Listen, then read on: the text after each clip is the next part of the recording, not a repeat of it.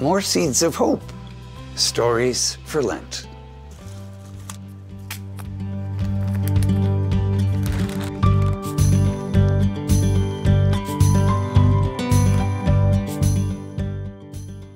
Today's story seed is Into the Oven.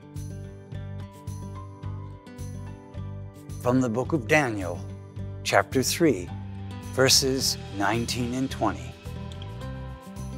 King Nebuchadnezzar ordered the furnace to be heated 7 times more than usual, and had some of the strongest men in his army bind Shadrach, Meshach, and Abednego, and cast them into the white-hot furnace.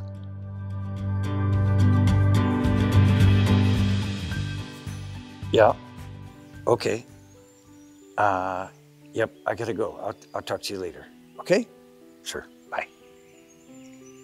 Let's listen to today's story seed. He knew he hadn't hit his goals for the year. He had discussed this with his boss, who was behind him 100%. They were taking a long-term approach as they tried to woo some of the top clients from the industry.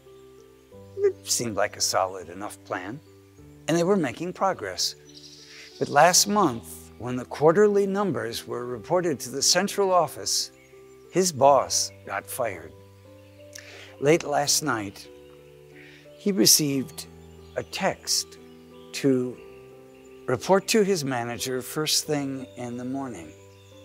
He was watching TV with his wife when he read the text. "I'm about to be fired," he said. "You're kidding. They just sent you that in a text?" "No," he said, I've been told to report to my new manager first thing in the morning. I'm pretty sure that can mean only one thing. They're gonna let me go as soon as I arrive." His wife said, "Let's pray about this." They held hands and closed their eyes and prayed. "Lord, help us to trust you and to get through this situation in these uncertain times."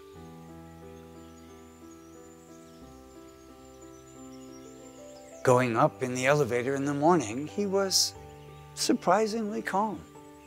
When he sat down in his manager's office, she smiled at him. "I'm sorry I have to do this, but we have to let you go. We appreciate your work over the last 7 years." A security guard stepped into the office. "Officer Maxwell will accompany you while you empty your desk and leave the building. There are boxes available in the storage closet if you need them." "Thanks," he said. It felt odd to him, but as he was emptying his desk drawer, he felt a sense of gratitude. He wasn't scared about his future. It was time to find something new. Later that day, he told his wife, "It was as if there was a wall of protection around me. I thought I would be angry, depressed, distraught. But no, I found myself thankful and confident that something better will soon arrive."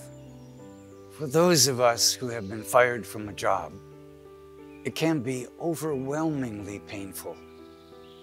Sometimes there's anger at the company or a specific boss. Sometimes there's anger at oneself. Almost always, there's worry about the future. It's a highly stressful time.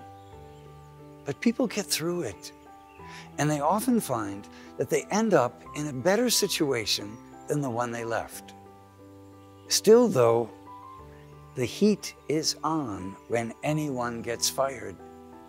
Now, this is different from the scriptural oven that King Nebuchadnezzar put Shadrach, Meshach, and Abednego into.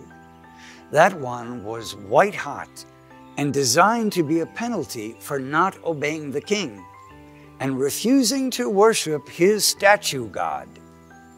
And yet, there are similarities.